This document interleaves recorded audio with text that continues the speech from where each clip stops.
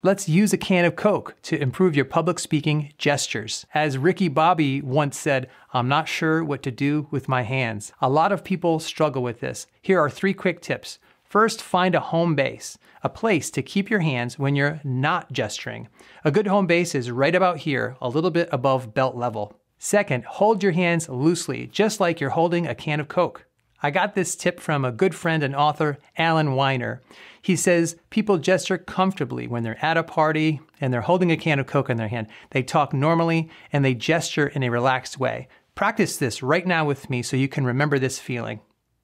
Then simply remove the can of Coke and gesture in the same exact way. You can do this with or without notes.